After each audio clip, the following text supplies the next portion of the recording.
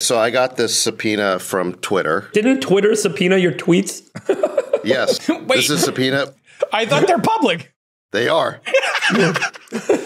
These nitwits have Wachtell Lipton billing them at probably $2,000 an hour to subpoena tweets that are public. I mean, brilliant strategy. But they sent me the broadest ever subpoena. It's like 30 pages of requests. Now I got to hire a lawyer to go quash this thing because they basically want any of my communications with any of my friends over the last 6 months. It's insane. They say they want all documents and communications concerning your statement in a tweet dated April 16th that the, quote, new Twitter CEO checklist includes eliminate all bots and fire useless employees. 50% question mark. Your statement in a tweet dated April 25th. Crazy thought, what if Jack masterminded this whole thing? Let me just save them time right now. I don't have documents and communications concerning my tweets.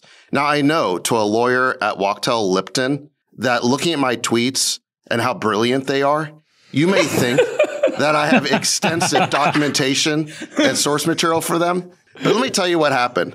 I went to go take a shit and I basically tweeted off the cuff. And that's how that tweet ended up in the public record. There are no documents and communications concerning my tweets. Actually, I have one question. I have a follow-up question. Okay. During this movement that you had and you composed the tweet, is there any documentation of the movement?